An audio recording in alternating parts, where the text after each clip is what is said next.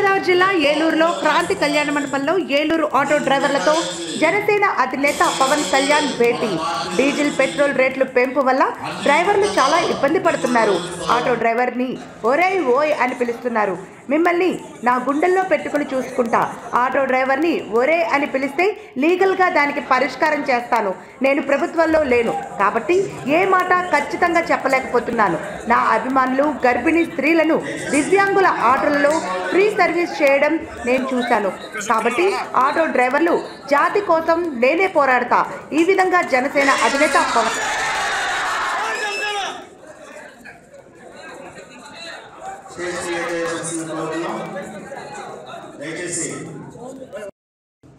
Diesel రేట్లు పెరుగుతూ ఉంటాయి కానీ తగ్గట్టుగా మనం ట్యాక్స్ మనకి ఆటో రేట్లు పెరగవు.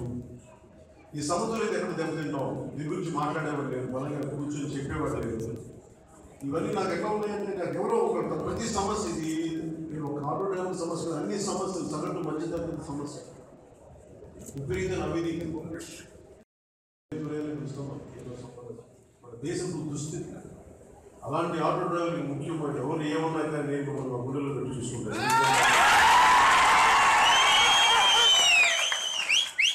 ఎలాంటి పరిస్థితులు పట్టుకుందామంటే రేపు ఆటో డ్రైవర్ని బాబు అయ్యా తమ్ముడు అనే పిలవాళ్ళకు ఒరే పిలిస్తే దానికి ఖచ్చితంగా ఒక లీగల్గా ఒక చర్యలు తీసుకునే పరిస్థితులు పెడదాం.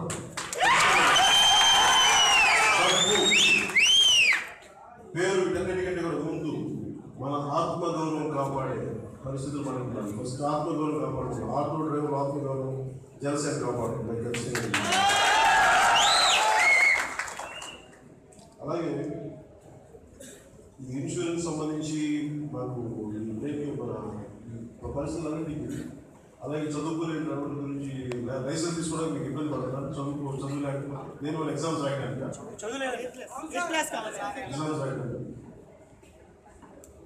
వీళ్ళన్నిటి కూడా నాకేమంటే ఒకసారి మీరు ఇద్దరు ముగ్గురు పంపించండి.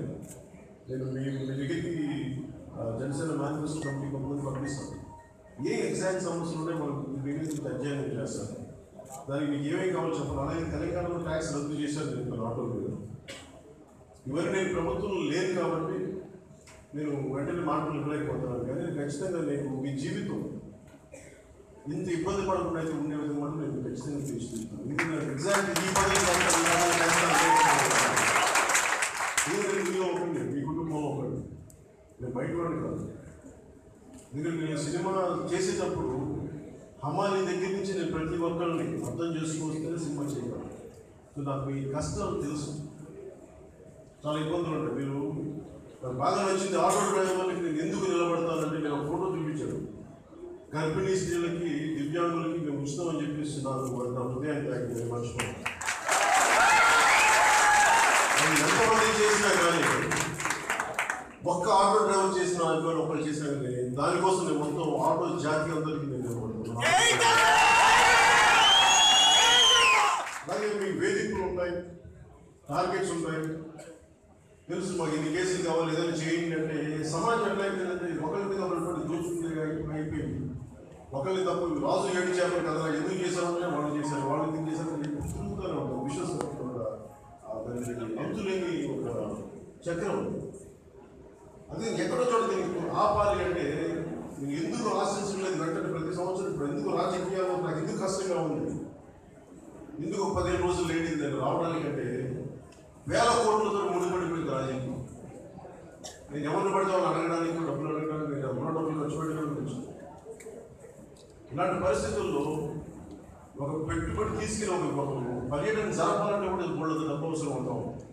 ఒక హాల్ బుక్ చేయాలి, ఈ కుర్చీలు వేయాలి, కూర్చోవడం డబ్బు. ఇలాంటి పరిస్థితుల్లో నాకు ఎంత కష్టసాధ్యం పార్టీ నడపడం నాకు బాగా తెలుసు. ఆయన ఎందుకు నిర్ణయించుకున్నారంటే ఎక్కడో చోట ఎవరో ఒకరు మొదలు పెట్టారు. అన్ని డబ్బులతో ముడిపడరు, అన్ని వేల కోట్లే డబ్బు రాజకీయాలు శాసిస్తాయంటే ఈ పార్టీకి ఉన్న ప్రతి ఒక్క వేల కోట్లు ఉన్న ప్రతి ఒక్క వ్యక్తి పార్టీ నడిపించి ప్రభుత్వంలో ముఖ్యమంత్రి అవ్వగలరు. అలా అవ్వలేకపోవడానికి కారణం కేవలం డబ్బులు వేల కోట్లే కాదు, అందరికీ కలిసి బలమైన మేధా సంపత్తి కావాలి, 10 మందిని ఆకట్టుకోగలిగే శక్తి ఉండాలి, 10 మందిని ప్రభావితం చేయగలిగే శక్తి కావాలి. నేను వాటిని నమ్ముతాను.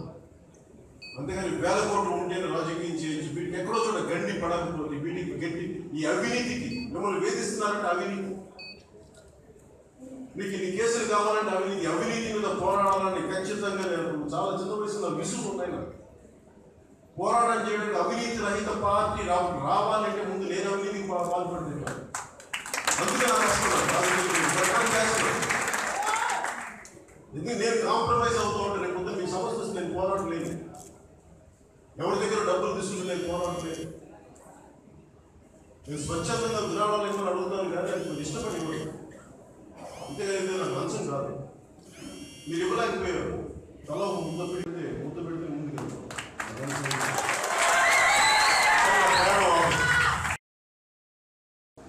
అలాంటి వాటికి సబ్సిడీ ఇద్దాం, సబ్సిడీ తెద్దాం.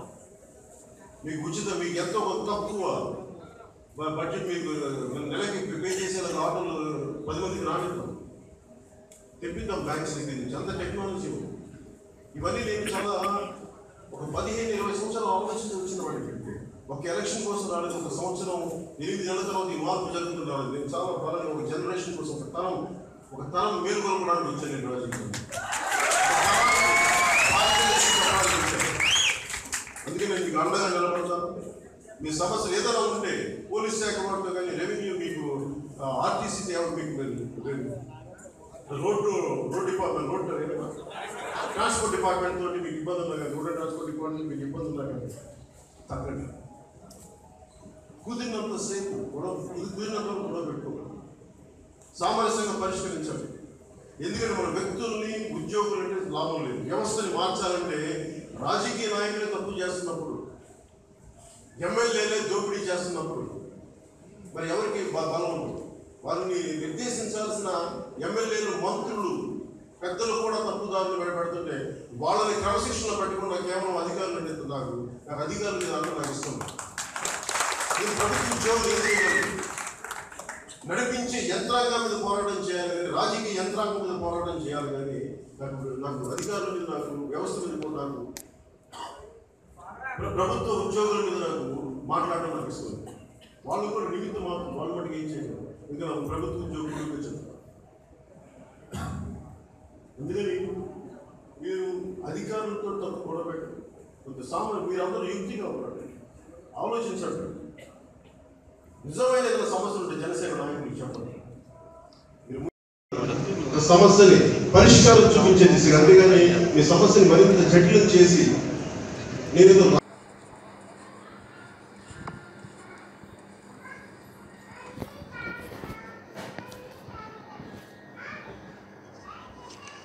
జనసేన పార్టీ తరఫున నేను పాస్టర్స్ అసోసియేషన్ పెద్దలందరికీ మనస్ఫూర్తి మీకు స్వాగతం పలుకుతున్నాను. ఈ సమావేశం ముఖ్య ఉద్దేశం మీరు ఏం కావాలి ఒకసారి నాకు మనం మాట్లాడుకుందాం. ఎవరు మాట్లాడతారు? మీరు మాట్లాడతారు సార్.